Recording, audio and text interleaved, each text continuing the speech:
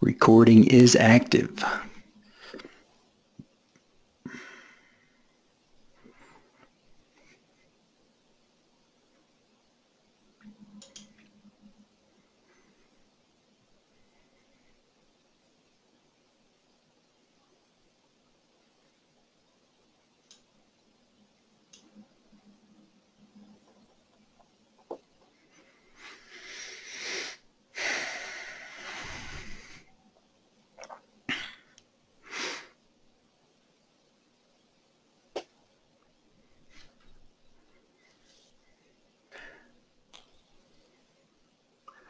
All right, I've got top of the hour. You ready to go? Ready to go. All right, here we go. The broadcast is now starting. All attendees are in listen-only mode. Welcome, everyone. You are signed on to the Rotronic Instrument Corporation webinar, How to Read a Psychrometric Chart. These webinars are designed to help you make a better measurement of humidity. And the first step to making a better measurement is to understand the parameter that you wish to measure. And that is the underlying intent of this course. We believe understanding the psychrometric chart is a great way to understand all the different humidity parameters. Everyone who registered for the webinar will receive a copy of the slides and a link to the recording. We deliver this two different ways. The first is you'll receive an email within about 24 hours of this live broadcast, and it'll have a link to the recording and the slides. And we'll also post it on the Rotronic website, rotronic-usa.com, and you can download the slides and watch the recording at any time at your leisure. Everyone is in listen-only mode. That means you cannot speak to us directly via your phone or your computer microphone, but we do want to hear from you. We'd like to hear your interaction, and the way to do that is to type a question or a comment or a suggestion. Just type them into the questions window. If you look at your control panel, you should see a panel that says questions. Just open that up and type them in. And as we're going through, we're going to have two different Q&A sessions during the webinar.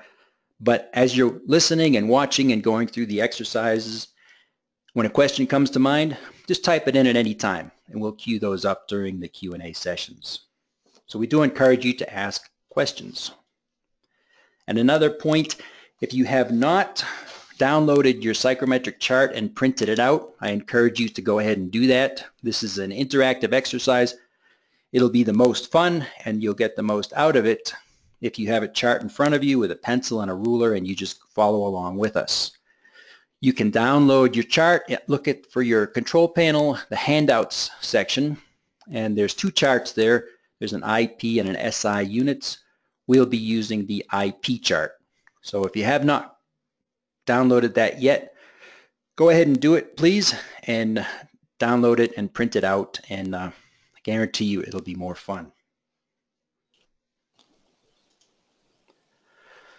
This webinar is presented and produced by Rotronic Instrument Corporation. If you don't know Rotronic, Rotronic manufactures precision measurement instruments for various parameters, obviously including humidity, and also offers a monitoring system, a universal monitoring system for controlled environments and regulated environments. We don't talk about the instruments or the monitoring system at this webinar because it's educational. We're going to teach you about the psychrometric chart. But if you do want to talk about the products, we'd love to hear from you. Send us an email, give us a phone call, look it up on the website. Delighted to talk about that aspect of the business. Speaking today, my name is Bruce McDuffie. I'm with the Rotronic Marketing Department, but don't hold that against me. I have taught hundreds of humidity measurement webinars and seminars, and I was a field salesperson selling humidity measurement in the field for several years. So I've been there, looked at the applications, and done a lot of humidity education. Michael Boetskis is your co-presenter today. Michael is an independent metrologist. He specializes in relative humidity and temperature measurement. He's been involved in manufacturing and calibration of both humidity and temperature for about the past 17 years. Welcome, Michael. Thank you, Bruce. It's great to be here with everyone today. It's great to have you. So folks, once again, this webinar is being recorded and everyone will get a copy of the recording and a link to and a copy of the slides via email within about 24 hours and on the Rotronic website. So before we get started, we have a couple of questions for the audience. It's always interesting to understand who else is out there. So I have a poll here I will launch. First question is, what is your industry? Let's go ahead and click on your industry and let's see who's out there. Already a lot of other out there. So folks, if you don't mind, just go ahead and type in the question pane what industry you're in if it's not on the list. Always makes it a little more interesting. There's a lot. Other is winning, Michael. That's happened a couple times now. Yeah, it is. We got We're gonna have to add some more things into this. Yeah. We got automotive, testing, industrial, minerals, semiconductor, automotive, OEM, rail car, HVAC. There's an interesting one. Retail, supermarkets, education. Wow. Thanks everyone for sharing that. And this, we'll leave the poll open for a few more seconds here. I'm going to go ahead and close it, but you can keep typing in your industries in the chat in the question pane. We'll share the results. And there you have it. HVAC is well represented as well. Some pharma folks out there, a few heavy manufacturing, no food folks today. Okay, we won't talk food applications. All right, thanks for doing that, folks. And I have one other poll before we get into the presentation, and that is, why do you want to learn about the psychrometric chart? Because it's just fun. That's why we're here. You've always wanted to learn how to read one, but never really had the chance. Helps you understand humidity measurement, use it in your profession on a regular basis, and then a few other reasons. Good. Helps to understand humidity measurement. And again, that is the real premise of these webinars, because humidity is a tough measurement. Most of us would agree on that. It's not like mass or distance. Those are easy. I'll leave it open for a few more seconds here. Hope people get their votes in. I'm going to go ahead and close it here now and share the results. Good. Some good mix there, Michael. Yeah, a few that think it's just plain fun, so that's good to see. Yeah, like I said, that's why I'm here, I know. And with that, I'm going to turn it over to Michael to talk about what we'll cover today. Michael? Thanks, Bruce. Let's hide the results here. So our agenda today, we're going to look at what the psychrometric chart is. Why is it important to you? So how would you end up using this during your work life or potentially at home? What information is on the chart? So what is the anatomy of the chart? What information can we get out of that? Once we've gone through those areas, we're going to go through 3 exercises to give you some demonstrations of using the chart.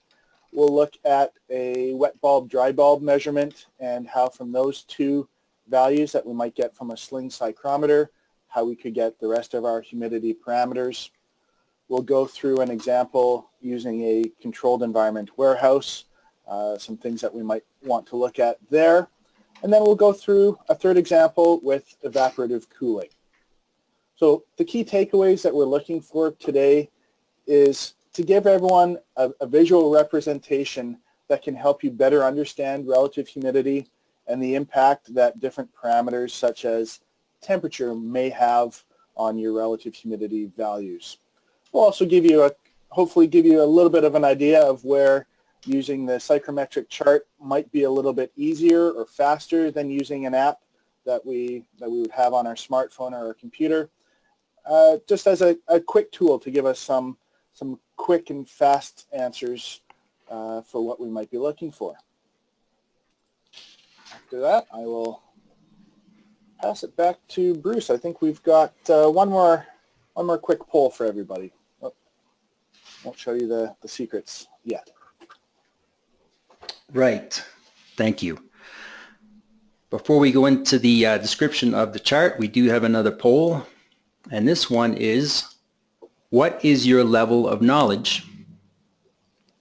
What is your level of knowledge around the psychrometric chart? And this helps us gauge it a little bit for our presentation. It's also good to know, are you an expert, a novice? This is your first exposure to the chart. You know enough to get the job done. Which one most closely resembles your experience? Give it a few more seconds here. Looks like most folks novice today, Michael. Yeah, a few first exposures as well. Yeah. It's great to see. One or two experts out there. Good to hear too. I'll go ahead and close the poll and show everyone the results. Did I not show them? Nope.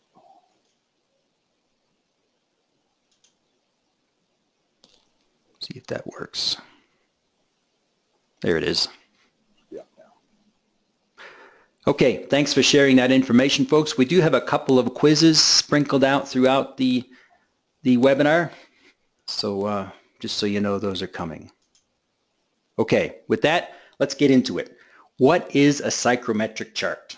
A psychrometric chart, it's really just a visual representation of the various humidity parameters. I've seen a couple of statistics that explain why we like the visual representation so much. One is that 50% of us are visual learners. In other words, we learn best by observing things with our sight.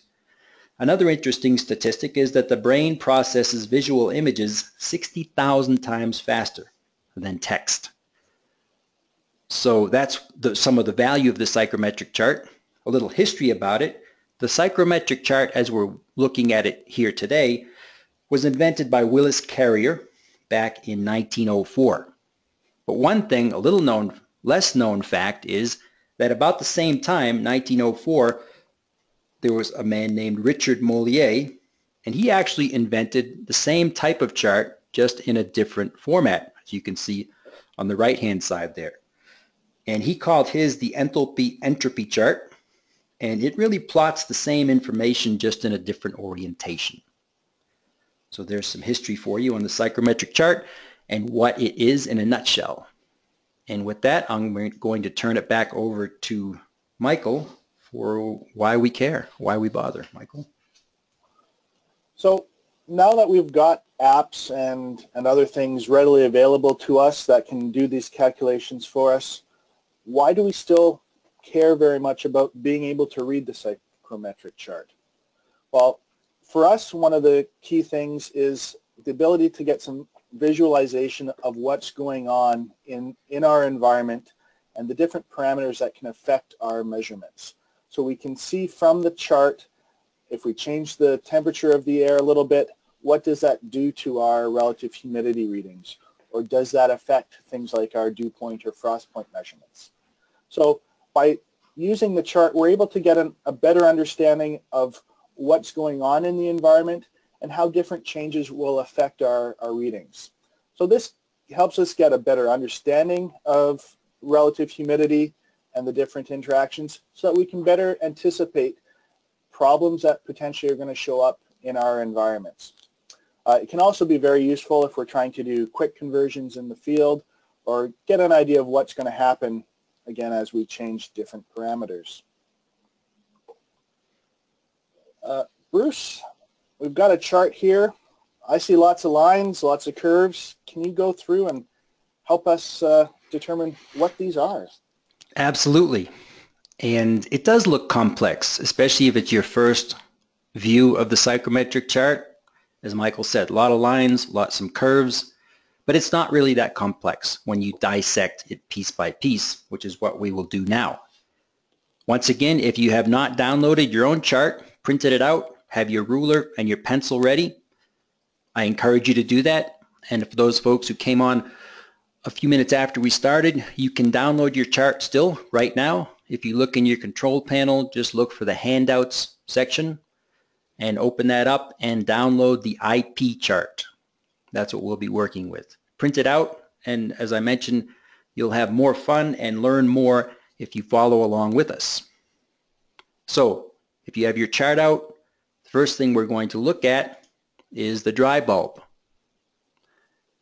And the dry bulb, get a spotlight here, bottom of the chart. In this particular chart, it starts at 20 degrees Fahrenheit, goes up to 120 degrees Fahrenheit. And then the temperature lines are vertical lines that extend throughout, vertically through the chart. And that's our first part of the chart to look at. The next part will be the humidity ratio. And humidity ratio, the units are grains per pound of dry air.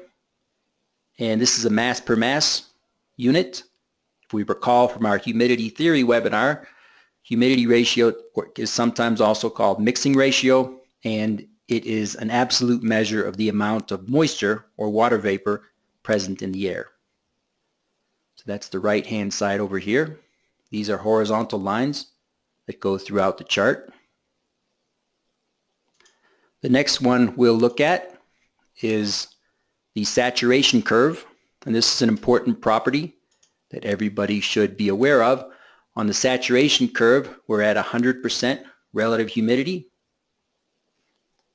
And some interesting things occur here on the saturation curve, and that is that the dew point will equal your dry bulb temperature.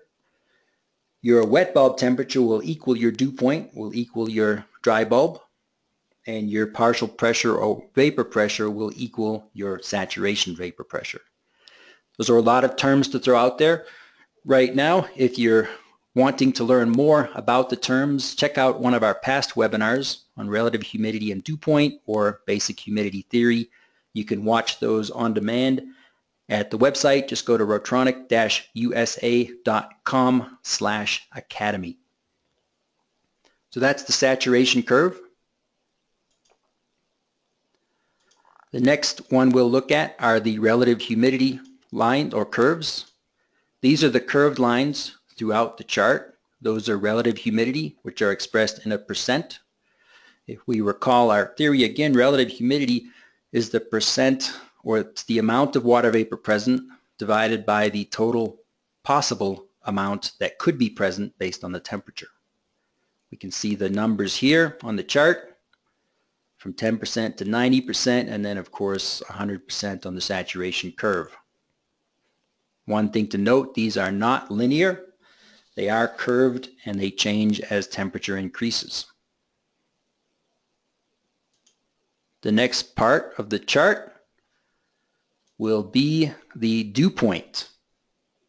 And if I'm going too fast, just go ahead and type in the question pane. Slow down, Bruce, and I'll take it a little slower. We've got a lot to cover, so I'm trying to keep it at a good pace.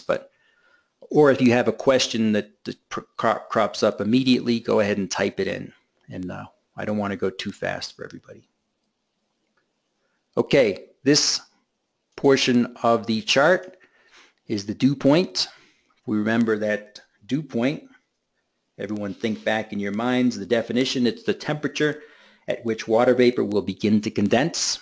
And this is degrees Fahrenheit on this chart, from about -20 to about 90. And these are horizontal lines that go across the chart. Okay, and the next section to look at is the vapor pressure, or this is also sometimes called the partial pressure of water vapor. And this section is in inches of mercury. And again, vapor pressure is also an absolute measurement of the amount of water vapor present. It doesn't change with pressure or it doesn't change with temperature.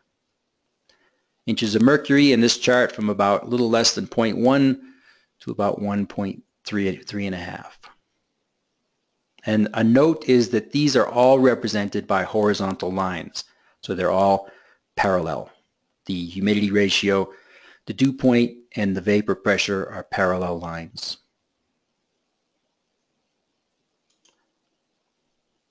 Okay, the next section is going to be the enthalpy. Enthalpy is a measurement of energy that's present in a environment. And enthalpy, it looks like a lot highlighted here, but really all it is, the enthalpy lines are diagonal lines. And you can see here, you can pick off the enthalpy lines up here on this upper scale, or on the right-hand scale, or on the bottom scale. That's why those are all highlighted. There are not enthalpy numbers internally here on the chart.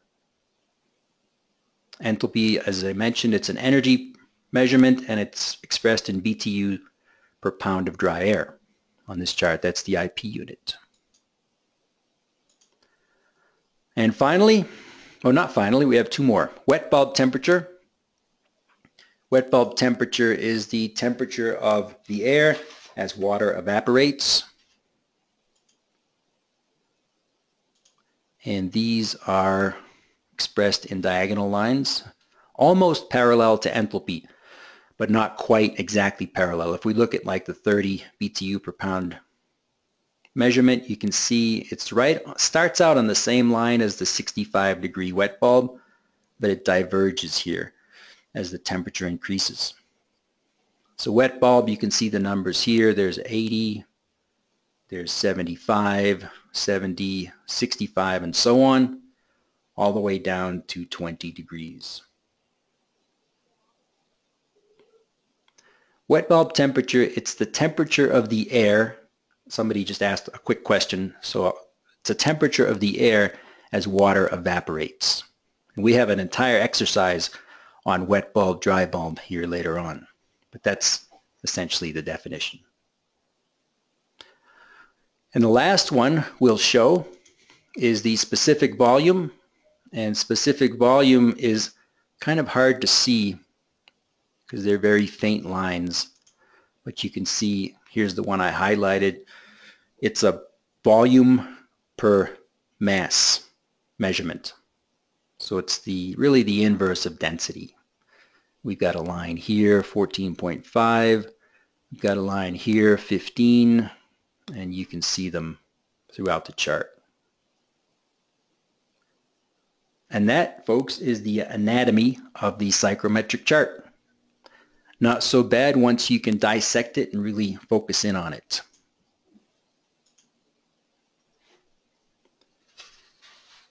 And with that, I think we have a quiz. We do.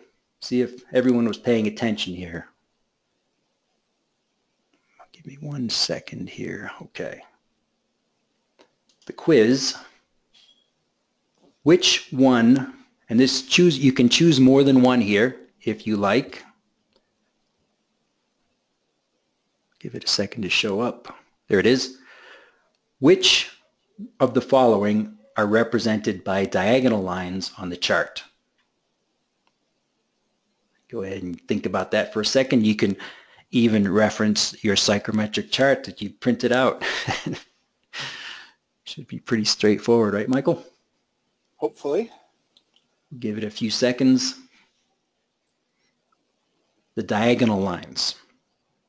Diagonal straight lines, I should say. Give it a few seconds here.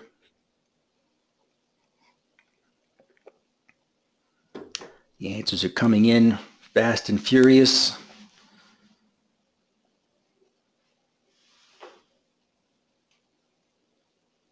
Okay, let's go ahead and shut down the polling and I'll share the results. Last chance. 3, 2, 1. Closed. And the correct answer is that the enthalpy lines and the wet bulb lines are the only diagonal lines. Relative humidity, recall, was the curved lines. Dew point was a horizontal, perfectly horizontal line. And saturation was the relative humidity curve at 100%. So enthalpy and wet bulb are your diagonal lines from this selection. Actually, we could have also included specific volume, which is a diagonal line. Okay, thanks everyone. Hope that was useful and helpful. And with that, I am going to turn it back over to Michael for the wet bulb, dry bulb exercise. Michael? Thank you, Bruce.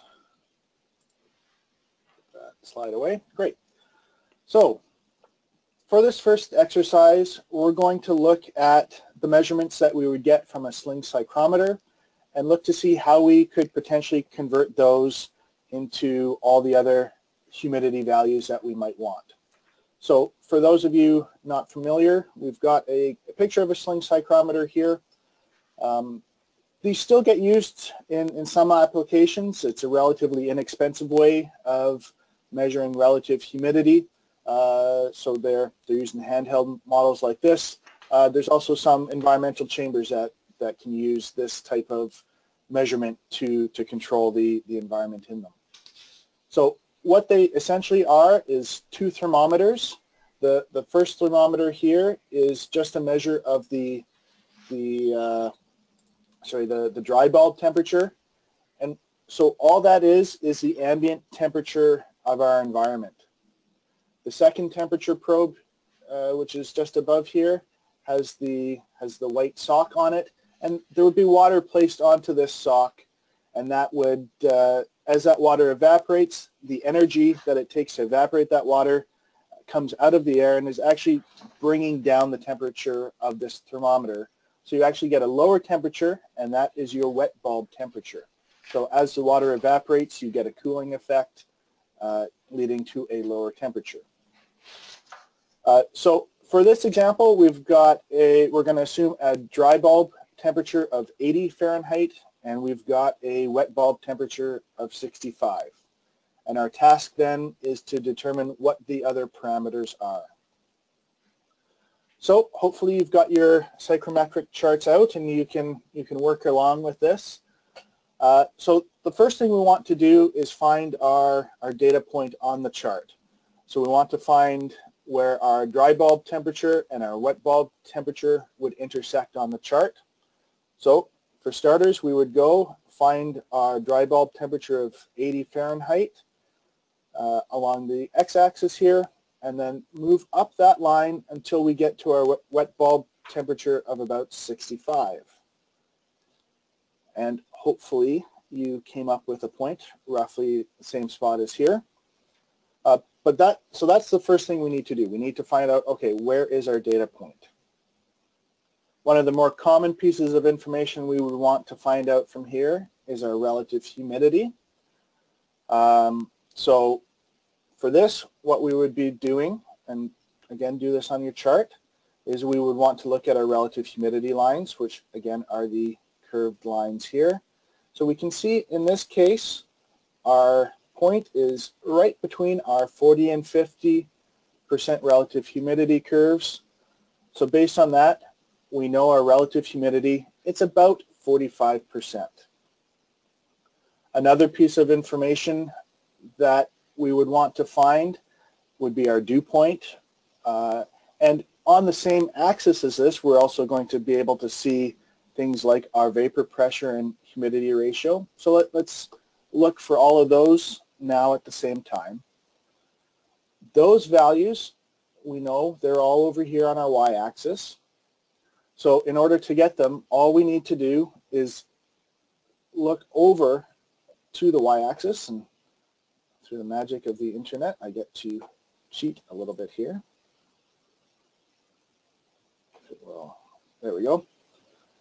So if we just go over on our line to this other axis, we can see and find our dew point, our vapor pressure, and our humidity ratios. And so just by looking at the scale, we can see that our dew point is about 56.5 Fahrenheit. We've got a vapor pressure of 0.47 inches of mercury, and our humidity ratio here, 69 grains of moisture per pound of dry air. So again, all of these we've gotten just from knowing the intersecting point of our dry bulb and wet bulb. Going on and looking at our enthalpy, which is another value we can get here. We just change this over to the enthalpy line. We can see that the enthalpy line intersects our point at about 30 BTU per pound. So from just these two values, we're able to get all the other humidity values. And really this holds true for any two intersecting points on this chart. Once we know a specific point based on two particular values, we can go out and calculate any of our other humidity parameters. Another piece of information that we might want to be able to find from this chart that takes a little bit more work to get would be our saturation vapor pressure. For those of you that remember saturation vapor pressure, it is only defined by the temperature of the air. So it's only, the value that's only important there is our dry bulb temperature. In order to get this, what we would be doing is we need to figure out for this dry bulb temperature what is, or where would we find the saturation of the air. And to do that, what we want to do is find the saturation curve here. So just going up the 80-degree line, we just want to follow that all the way up until we get to our saturation curve. Once we've done that, we can go over to the y-axis and determine what the partial pressure of water would be for this to be on this saturation curve. And based on this, we're able to see that it's about 1.02 inches of mercury. So hopefully you're able to follow that and see that based on just this one data point, so based on the intersection of our dry bulb and our wet bulb values, we're able to go through and find out all these other parameters that relate to that. As well, we can see, if we increase the temperature a little bit or decrease it a little bit, we can very easily see the impact that it would have on things like relative humidity. So that concludes this part. And Bruce, I believe we've got another quiz for everybody. We do. We have a quiz, and then we'll have some Q&A sessions. So as we queue up the quiz here, if you have some questions about these first two sections, whether it's the anatomy of the chart or plotting and getting results or other conversions from the chart, go ahead and type them in. So this quiz is true or false.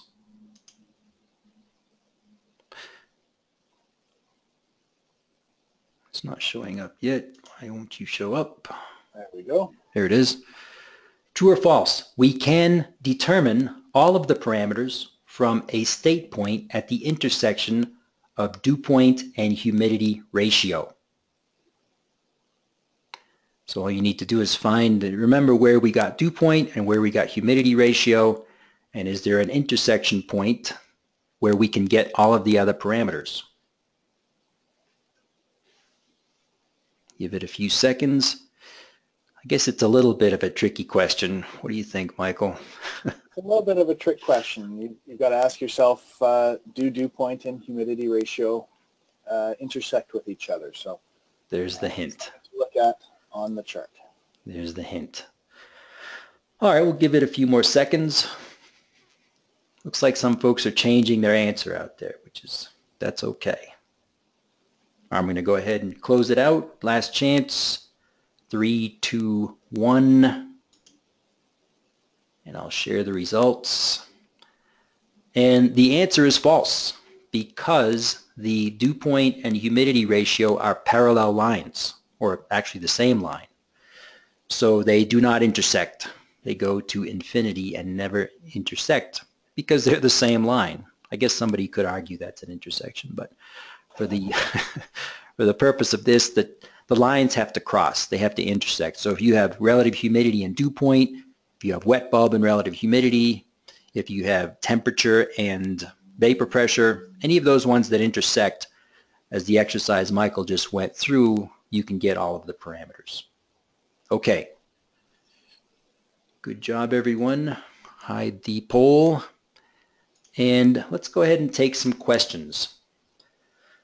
Here's a question was, can you repeat the definition of wet bulb? I did cover that during the chart exercise, but essentially it's the temperature at which air is at as water evaporates, because when water evaporates, it needs energy, and when it takes the energy from the air to evaporate or change the state, the temperature cools down.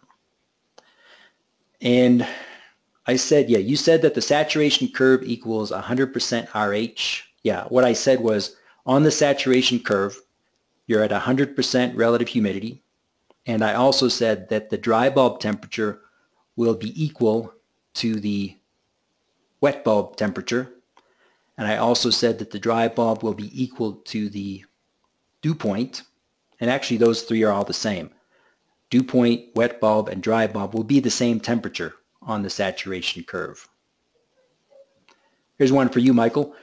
What is the difference between relative humidity and humidity ratio? Okay, that's a good question. So relative humidity is just a ratio of how much water is in the air as compared to how much water the air can hold. So the amount of water vapor that the air can hold will vary as temperature changes. So this, as the name suggests, is a relative measurement. As temperature changes, if you don't change the amount of water in the air, the relative humidity would change. So it's always a ratio of how much water is there to how much the air can hold. The humidity ratio is an absolute measurement of the water content in the air. So it doesn't matter what temperature the air is at, it doesn't matter what pressure the air is at. It's actually a measurement of it's done in mass per mass. So it's the amount of mass of water vapor compared to the amount of mass of air that's present there. But it's then an absolute measurement. You can change the temperature. It's not going to change the mass of the water vapor in the air. So that's the difference between them. One is absolute, and the other one will change as some of the other parameters change. Okay, good description. Thank you. And here's a question.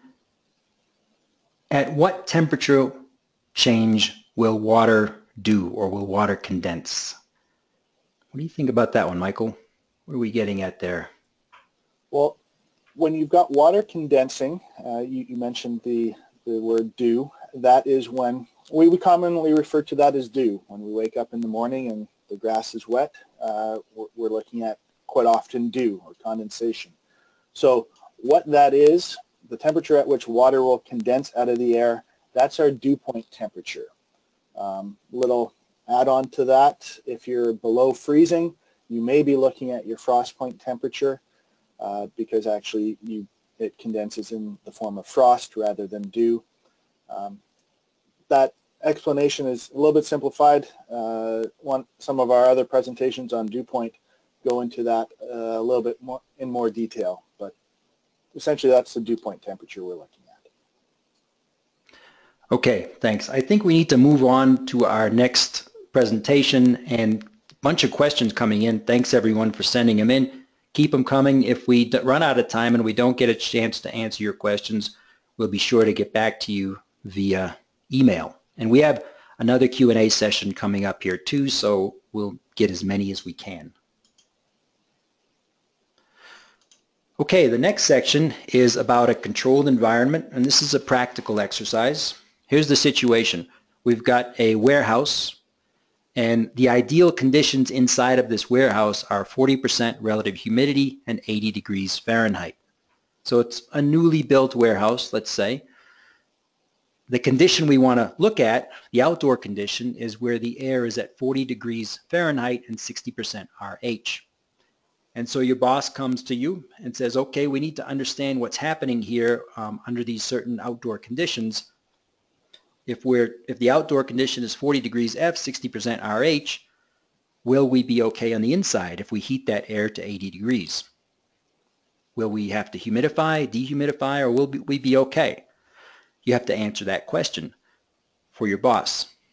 And then the second question he asks is, will we be getting condensation on the windows under these same conditions? So let's go ahead and take our psychrometric charts out and answer the first question. Will we have to humidify or dehumidify, or will everything be fine as is? So what we know is that we know that the outside air is 40 degrees F, 60% RH. We know that we're going to be taking outside air in, heating it with some type of a HVAC device, and exhausting it into the inside warehouse, where we want it to be 80 degrees F and 40% RH. So the first thing we want to do is plot that first point. So if we plot the point here, here's your first point right here. We find the temperature value, 40 degrees.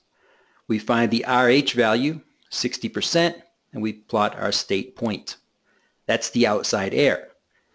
Now, as we bring that air and heat it, we're not adding moisture, we're not removing moisture, so we can follow this line directly across horizontally to the new temperature right here at 80 degrees. So we can see immediately that our relative humidity has gone from 60% down to about 15%. We look about in between the two RH lines. So we know that because we heated that air, the relative humidity decreased. And if you recall from some of our previous theory webinars, that's a rule of thumb. As you increase the temperature, relative humidity goes down. As you decrease the temperature, relative humidity goes up. So your answer would be yes, we do have to humidify the air in this particular situation. So you might have to install a humidifier. And we can see our ideal point is right here. So we would have to add moisture to get to this point.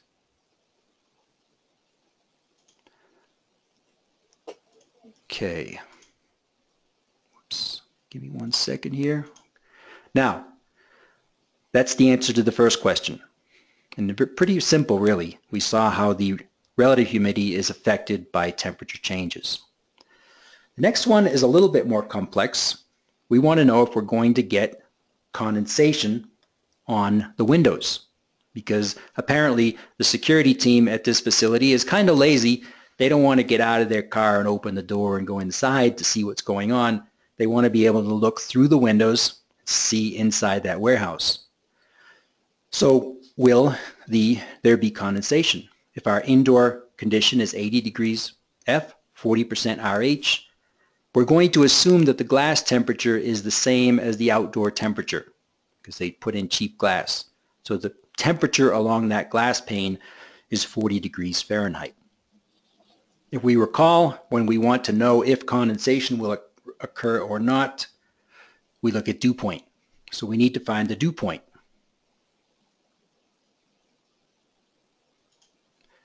And the first thing we do is plot our point, 80 degrees F, 40% RH.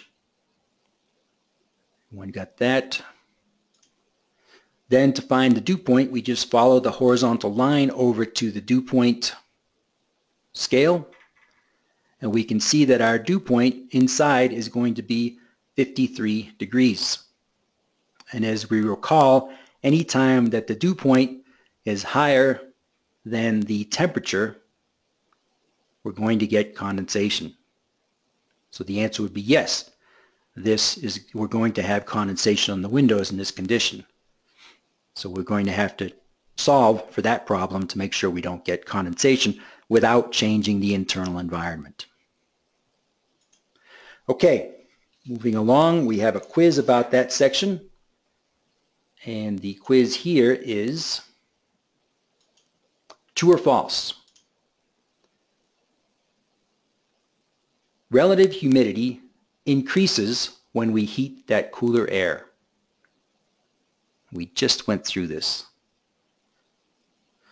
So I expect 100% on this one. Well, you never actually get truly 100%. But Looks like the audience is doing pretty good so far. Yeah, that's good. Are you talking about relative humidity or the quiz? Either. Okay. Okay, I'm going to go ahead and close this one out because we are getting a little bit short on time. And I'll share the result. And the correct answer is false. It's the exact opposite. Anytime you increase the temperature of air without changing the moisture content, your relative humidity is going to drop. You're going to get drier conditions. Okay, thanks everyone for indulging us. And this turn it over to Michael for the final exercise about evaporative cooling. Thanks, Bruce. So in this example, we're going to look at evaporative coolers and take a look at two different cities, two different locations, and see whether or not this would be an effective way of cooling a room. We're going to look at the example of New York City, where we've got 90° Fahrenheit, 65% relative humidity, and then Denver, where it's about 90° Fahrenheit, 25% relative humidity. So we're looking middle of summer when we're looking to do some cooling. So just to let everyone know what an evaporative cooler is if you're not familiar with them and how they work, we've got a diagram of the interior of them. What they are essentially is they've got a water source or a pool of water, which is represented here at the bottom. This water gets pumped up through these tubes and gets put onto these evaporative pads. And the purpose of these pads is essentially to increase the surface area of the water significantly so that as the air goes over it, the air will reach saturation. So as much water as possible will evaporate and we get 100% relative humidity air on the output. This evaporation, as we've seen is similar to the sling psychrometer. As the water is evaporating, that air will cool down because the energy has gone into changing the state of water from a liquid to a gas. So as the air comes across these pads, the water will evaporate and the air will cool down, and then it goes into our room. So if we first look at New York City, we've given you a head start here, and we found our set point. We know we're at 90° Fahrenheit. It's about 65% relative humidity. So we want to know how much will that air cool. So in order to do that, we know that air is going to saturation, and we know what the wet bulb temperature is, because based on our line here, we're able to see that our wet bulb temperature is about 80 Fahrenheit. So all we have to do is take that up to our saturation curve, and we can see that the temperature of the air, so at the saturation curve, we know that our wet bulb temperature equals our dry bulb temperature. We see that our dry bulb will become about 80 Fahrenheit. So we know we've got about a 10 degrees worth of cooling. So not a particularly large amount of cooling. It is something. But the other thing we have to remember is that the air coming into our room will now be at 100% relative humidity. So we're going from a 65% relative humidity in our room, but it's going to increase even farther. So this probably isn't a good application because it's not going to be comfortable for us to be operating in this condition. And this is why we won't see this type of cooler or the evaporative coolers on coasts or regions where it's relatively high humidity. If we then go and look at how this would compare to Denver, we end up with a different starting point on our psychrometric chart. Again, 90 Fahrenheit for our dry bulb temperature, but our relative humidity being 25%, we end up with a wet bulb temperature that's considerably lower. We can see here that we're at about the 65 Fahrenheit wet bulb temperature. So in this example, we can see that we actually end up with about 25 degrees worth of cooling, which is far more effective for cooling down a room And even though we've got 100% air going into the room, since our starting relative humidity was that much lower, it's not going to have a huge impact on the overall comfort of people in that environment. So this is why we will see in many of the drier states, the evaporative coolers are far more common because they tend to be very effective and very efficient at actually lowering our room temperatures.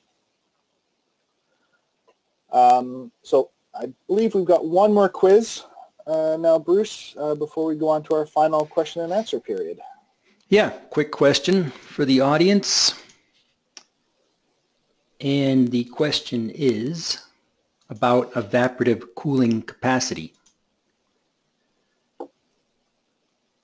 Evaporative cooling capacity can be determined by, there's only one answer on this, dry bulb, wet bulb, relative humidity, all of the above, which is dry bulb, wet bulb, relative humidity, or just wet bulb. If you recall Michael's presentation, Michael's excellent presentation had all the answers in there. And then we've got some questions coming in, so keep them coming. Yeah, there's a question from Nathaniel. He says, that's what they call a swamp cooler. Exactly. That's what Michael showed, is a swamp cooler. And I live in Denver, and we have those all over the place out here, and they're very, very efficient at cooling a home, much more efficient than a refrigerant type cooler. But you'll never see one in New York or San Francisco or Houston because there's just too much moisture in the air. Yeah, swamp cooler, that's the term. Okay, let's go ahead and close out the poll or the quiz. And the correct answer is all of the above. You can determine the cooling capacity by the dry bulb, wet bulb, and relative humidity. I guess really it's a combination of those. Yeah, you can't know it just based on one of those values. You need to know a couple of them in order to figure it out. Maybe I should refine that one. Okay, let's go into the Q&A session. Let's see, Michael, we have a lot of good questions here. There was a couple of questions about on the wet bulb, the sling psychrometer, I guess we went too fast to show where the sock was on that. But rather than go back to that, if it just looked like a white bulb. And to get wet bulb temperature, you have to have a wet sock over a thermometer, and then you have to pass air across it. With a sling, you're slinging it around over your head, hopefully. Sometimes there's little fans. Somehow you've got to move air across that so that the water evaporates, and that's how you get the wet bulb. Here's one for you, Michael. What measurement do I need to figure out supply air temperature on an air handling unit to bring down the relative humidity? Trying to figure out for chilled water temperature. Okay, so in this case, I believe what we're trying to achieve here is to dehumidify the air. So in order to do that, the question I would ask is, what relative humidity are we trying to get to? So what water content do we want to have in our air? From that, I would look to see, based on the ambient conditions for relative humidity and temperature, what dew point are we looking for? So if we're going to dehumidify the air through a cooling system or a refrigeration system, we need to have that air going over some sort of cooling system that's going to be at or below the dew point that we're trying to get to. So if we're trying to get to a 30-degree dew point environment, we need to make sure that the cooling system is cooled down to 30 degree, and that will take out that will output water that has or air that has a 30-degree dew point value. So it's really the dew point or frost point that you want to determine in that example. Okay, good. Here's a question. How can the humidity ratio be above 100? And I think what that's getting at is if it's a mass per mass, how can it be over 100? But The reason it's over 100 is because you've got different units. You've got grains divided by pound, and that's why it can be more than 100, because it's a different unit. And sometimes you'll see another common measurement for humidity ratio is grams per kilogram. So that's the reason it's not a percentage. Okay. How about this one, Michael? What's the difference between relative humidity and absolute humidity? Another good question. Relative humidity, as we've discussed, is the relative amount of humidity in the air, so the amount of water vapor in the air compared to the amount that that air can hold, so a percent value. When you're looking at absolute humidity, the units for that are, they vary between a couple different ones, but it's an absolute measurement. You're essentially counting the number of molecules in that volume of air, in that space. So that value will not change as you change other parameters like temperature or pressure. So that's the difference between those two. Thank you. Here's one to test your memory. I think I know the answer to this, but Michael, maybe you do. What is the volume or weight of a grain of moisture? I honestly don't know the conversion to that offhand. I'm used to working in the SI unit, so yeah. I don't know that conversion. I think it's like 0.06, I believe, but we'd have to double check that. It's pretty small. So someone's come in with 7,000 grains equals 1 pound. All right, there we go, folks. Thank you for posting that. Okay. There was a couple of questions on the presentation where we talked about moisture on the window in the warehouse, and maybe I went too fast through that. The idea is that if the temperature of the glass is 40 degrees Fahrenheit, that means the air right along that surface of the glass, the air is also at 40 degrees Fahrenheit.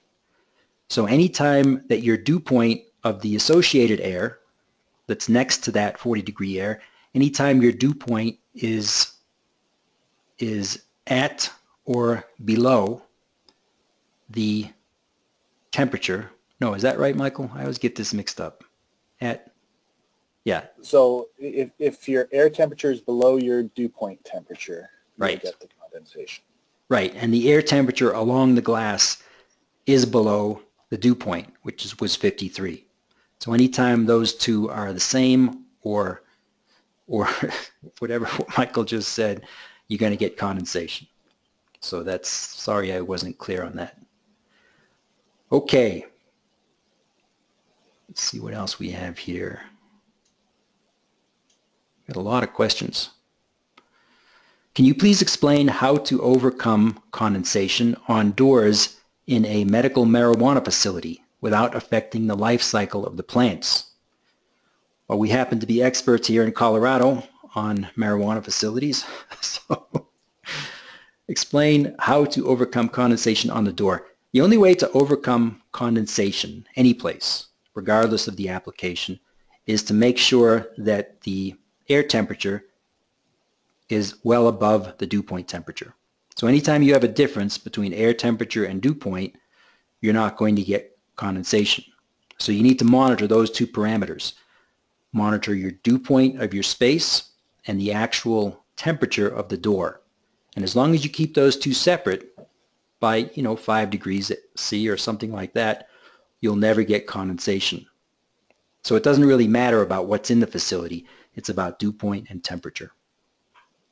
Yeah, the solution could be, it's either going to be to heat the door to bring it above the dew point, or else potentially you need to reduce the amount of water content in the air.